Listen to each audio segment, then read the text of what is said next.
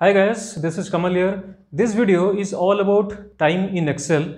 We'll learn how Microsoft Excel stores time, what is the default time format Excel follows, and where it is set. Then we'll see how to set custom time format, and then we'll see about time functions, what are the time functions available in Excel, and then we'll see how to convert text into corresponding time and date and time. So don't miss anything and watch till the end. So Microsoft Excel stores times as fractions and it starts with 0. So at 12 a.m., which is 0 hours, 0 minutes, and 0 second, that is considered as 0 point 0. And when the day ends, that is 23 hours, 59 minutes, and 59 seconds, that is considered as 0.99999. So as we know, a whole number 1 is considered as one full day. So in that way, 0.5 is half of the day, that is 12 p.m. and 0.25, that is 1/4 of a day, that is 6 a.m. in the morning. So in that way, any moment of the day can be calculated as a fraction, which can be converted into corresponding time. So if we have both date and time, then the integer is the date and the fraction is the time. So if we have some value like 1st April 2022, 12 p.m. So 1st April 2022 can be converted into the serial number 44652 and 12 p.m. is half of the day, that is 0.5. So this whole data will be 44,652.5. Similarly, 1st April 2022 and 7:15 p.m. Then if you calculate it, it will be 44,652.802. So in this manner, Excel stores time values. But for our convenience, we make it into some format that we'll see now. So every system has a default time format that is set in the control panel. Let's open the control panel. Here we have to go under clock and region. We have to click here, change date and time. So first in this drop down, we will select India. Here it is. So here you can check short time. The default format is HH:MM:TT. That is hours colon then minutes then AM or PM. And long time we have seconds as well. And here are some examples. So short time will be 4:29 p.m. and long time will be 4:29:17 seconds p.m. If you click on additional settings and go to time tab, then here in this time formats, you can also change to any other format. And here it shows what the notations mean. Small h means hour, small m equal to minutes, and double T, that is AM or PM. Small h, it is 12-hour format. So we have to put AM or PM. And if it is capital H, then it is 24-hour format. So I'm not making any changes here, and let's go back. So that is how you can set your default time format in control panel. Now let's check custom time format, how we can customize our time format to be displayed. So these things we have already seen. Small h, that is without any leading zero, and it represents hours, and double H means with a leading zero. Similarly for minutes and seconds. We'll see that in our Excel file. Here it shows if AM or PM is not mentioned, then by default it considers 24-hour time format. So let's understand everything with some time functions. These are the functions we'll see now. First is now function. Let's apply here equal to now. So it doesn't take any argument, enter, and it shows the current date and time. So today it is 25th January 2023 and the time is 16:39. So it is in 24-hour format. So basically this function returns a serial number which represents this date and time, but Excel converts it into some date time format. So here you can see the type is custom. Let's check the format. In the format cells, control 1, and this is the format it is applied, dd-mm-yy and then hh:/mm. If we click on time, then these are the different formats we have. We can select any format. So here you can see a format with an asterisk. So that is the default time format that is set in control panel. So if you want to change to any other format from this list, that you can select. If we select this format, so this is basically HH:/mm, AM or PM, and here it shows a sample that is 4:40 p.m. Click on OK, and now you can see here this function now shows only the time value, not the date, because that is what we have set in the format cells. Let's go again to the format cells and go to custom, and now we will see how to customize the date and time format. So I will select this one, double D 4 times M, then 4 times Y, then HH:/mm. Let's click on OK, and this is the format. January is the full name because in the month we provided 4 times M, and now the time is in HH:/mm format. If you want to make it to 12-hour format, that is with AM or PM, here we just need to, let's add seconds as well, colon SS, then AM/PM. Okay, and now you can see 25th January 2023, 4:47:56 PM. So let's apply here again, enter, and it shows 4:49:03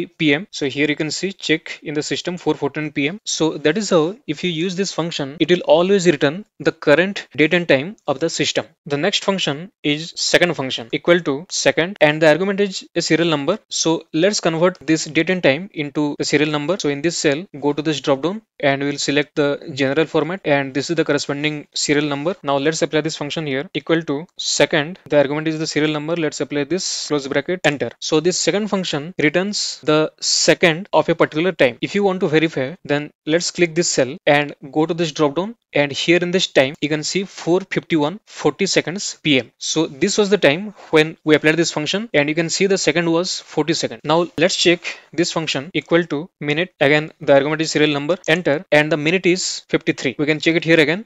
This is the time of this serial number, that is 4:53. You can observe one thing, the time has changed. So there is a characteristic of the now function. It always gives you the current date and time of the system. Similarly for hour, equal to hour, serial number this, enter, and it is 16. So we already know the time is now 4 PM, which is 16. The next function is time function, equal to time. Now let's check the arguments are hour, minute, and second. So this function gives the current time from hour, minute, and second values. So if we have hour, minutes, and seconds in different columns, then using this function we can form the time into a single cell or a single value. So in hour, let's select this, comma, second, this. Now close the bracket and press enter. It is 4:55 PM. If we change the format to this, it shows 4:55:23 PM. So you can see the time is keep on changing due to the now function. So as I said, if you are having hours, minute, and seconds in different columns, using this function you can get all those into a single cell and get a proper time value. Now let's check, equal to time value, and here the argument is time text. So this function is useful when you have some time in text format. We already know if we import our data from any external data source like a website or any other source,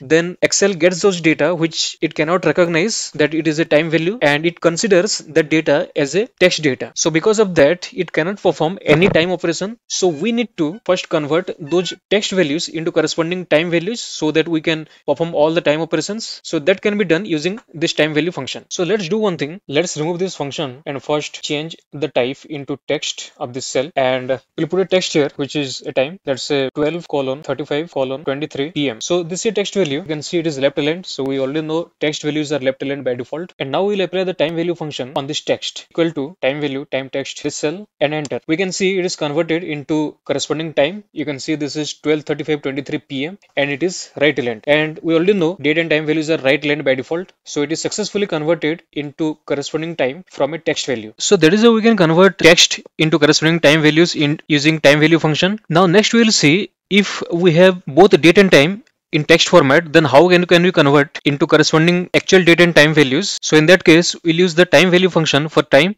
and date value function for date, and then we'll combine both of them using the plus operator in a particular cell. So let's take some date and time in text format in this cell. So first let's convert this cell into text format, and now we'll put a text, let's say 2nd January 2023 12:30 PM. So this is a text value. You can see it is left aligned. So now it has two parts, date and time. Just change the formatting, and here we'll apply the date value function for the date part, equal to date value, and the argument is date text. So from this whole text we need to extract only the date part. So for that we'll first use the left function, because the date part is in the left part. Left, the text is this, comma, number of characters, it would be 11. Then now we are good to go. Close the brackets. So this is the formula, equal to date value, inside that left in E10 till 11th position. Press enter, and this is the serial number of the date. We can check here, this is 2nd Jan 2023, and in our text also it represents the same date. Now for the time part, we'll use the time value function. Again, similarly, from the whole text we'll extract only the time part, which is 12:30 PM, and the position is from the mid till the rightmost. So equal to time value, and in the time text we need to use the mid function, which will extract the time part from the mid position till the rightmost. So mid text will be